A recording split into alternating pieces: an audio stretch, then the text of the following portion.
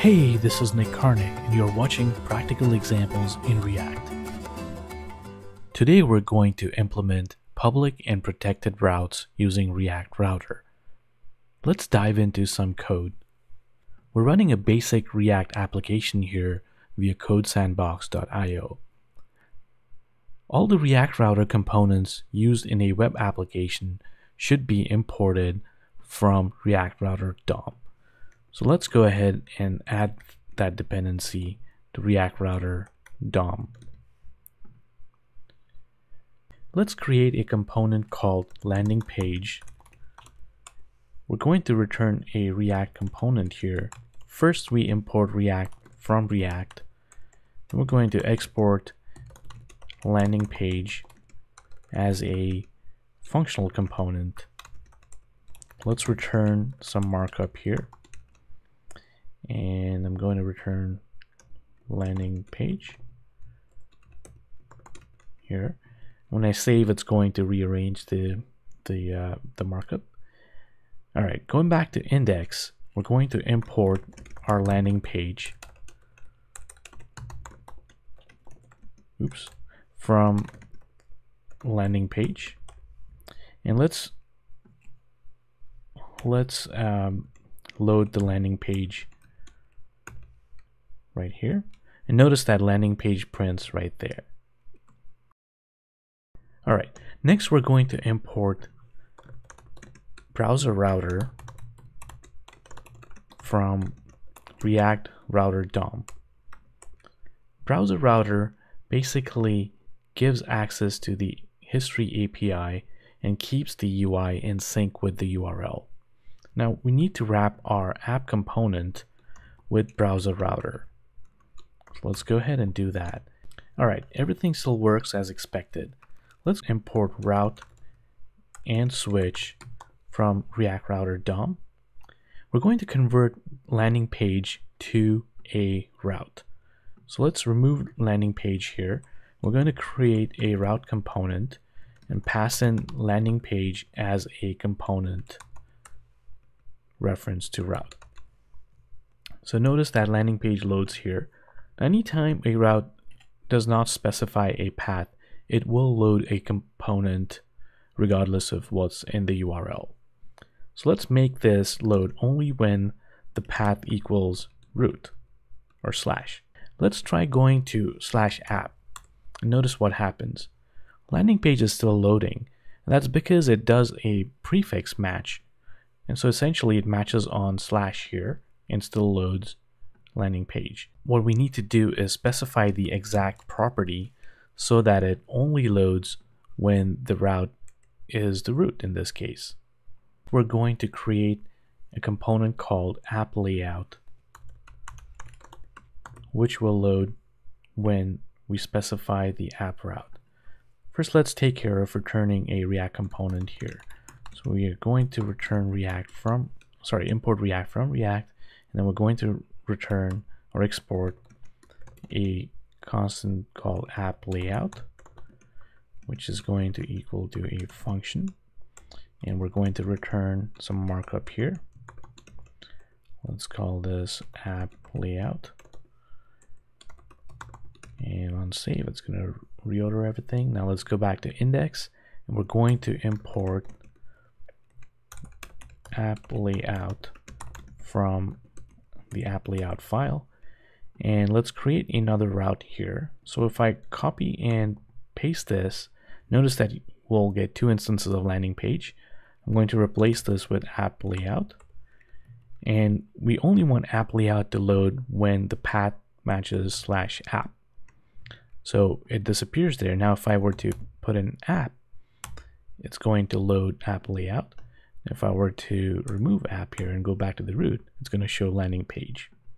Now what if we wanted to protect components under the app route and only make them available to users who were authenticated? Before we can do this, let's create a file called auth.js to track the login status. This class will export an instance of the class.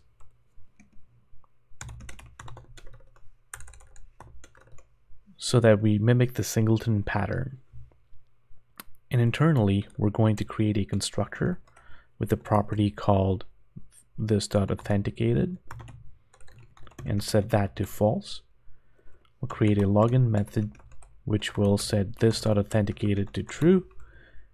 And let's also take in a callback simulating some asynchronous operation here, going back to the server and coming back, and when it's done it'll call back to the caller. Likewise, let's do a logout call, the callback here. This is going to set authenticated to false, and we're going to call the callback. And finally, we're going to create an isAuthenticated method, which is going to return the status of authenticated, indicating if we're logged in or not.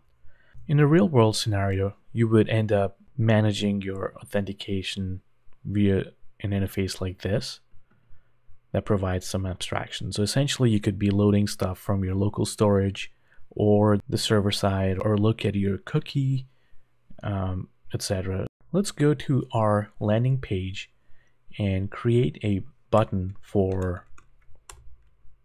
logging in. So let's create a button here. I'm going to move this to an H1 tag. And on click, I would like to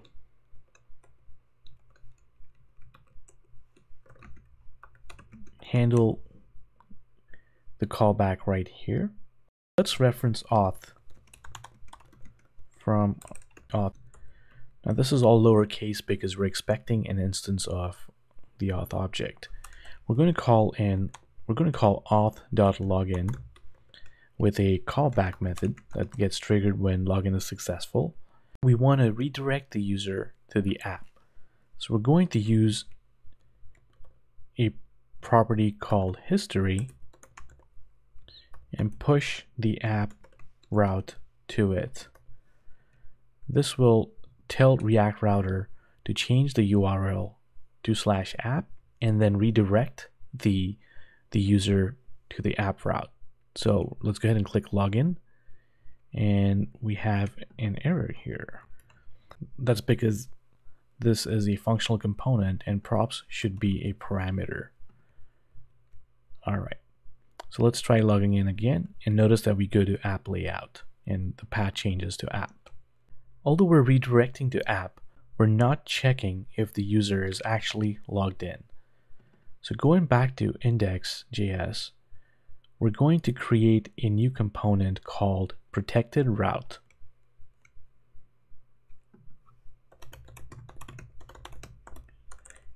And this component is going to import from React, from React, and then we're simply going to export a constant called protected route, which is again a functional component, and we are going to return a route. We need to make sure to import route before we can use this from React Router DOM. And we're going to pass in component as a prop here, which we will destructure and call it component with a capital C.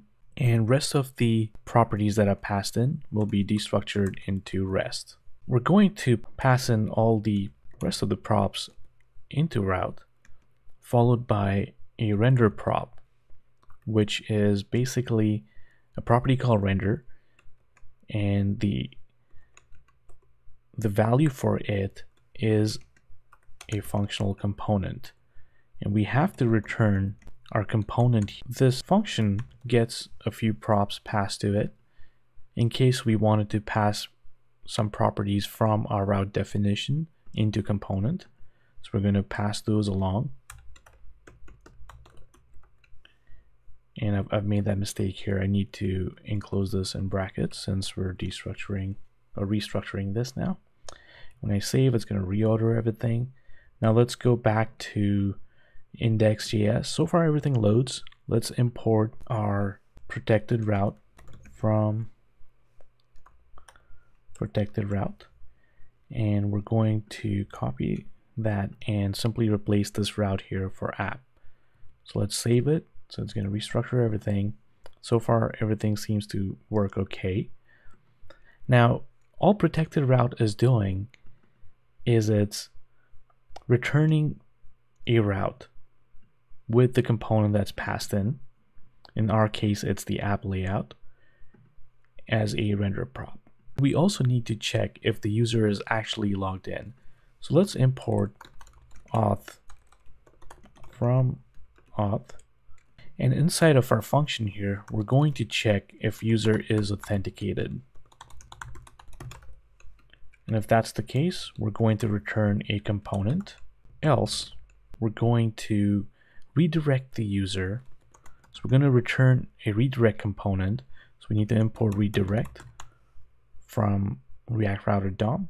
We're going to render a redirect component. I'm sorry, return a redirect component, which will tell it to go to a specific path, which is passed in as an object with a property called path name. And all this is available in the React Router documentation. We're also going to pass a state prop to it, or a value for its state, which tells it that we're coming in from whatever location we were trying to go to, which will be passed in here through REST and then through props and finally down here. So let's implement a logout button in the app layout. I'm going to start out by turning this into an H1, followed by adding a button component that's going to be called logout, and on click we want to call auth.logout. So let's import auth from the auth file, and we're going to call auth.logout, which also takes a callback. And so when logout is successful, we're going to call this.props.history.push and tell it to go back to the root. Now the reason history is available on props here is because we loaded it via a route. So the route object or component passes in a prop called history down to landing page or to app layout. Remember, protected route is still route internally. And that's why we have access to this.props.history.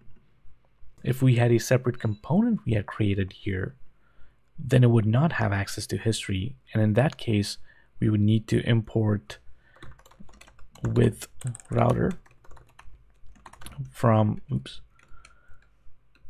React Router DOM, and then use that as a higher order component. Let's go ahead and click logout, and we have an error here. And I've made the same mistake here. That's not because I normally work with classes, and for the purpose of this demo, I had decided to use functional components. So I click login and it goes to app layout. I click logout, goes back to landing page. Now the reason we see protected React Router printed is because in our index.js, I am printing that here. So we can remove that. What happens if we were to go to some random URL here? If I click enter, nothing loads. So in that case, you would want to define a route which would handle every other path that's not defined, and we would basically render a 404 page in this. So something like 404 not found, right? But when I load this, oh, I forgot to close this there. So when I go to a random route, that's what happens. But notice what happens when I go back to the root, right? I still see 404 not found, and the reason is because we imported this component called switch, but we haven't used it yet. It essentially acts like a switch statement. So we just want to stick it up here, in between, around the routes. And it sort of acts like a switch statement where it will stop after the first route that matches. Notice that the 404 not found is gone. It's still there. If I type in some junk here, we're going to get 404 not found. And now going back here, login still takes us to AppLayout. Logout will take us to LandingPage. Hope you enjoyed this video. If you have any questions or comments, write them below and subscribe to my channel to be notified of future videos. Thank you.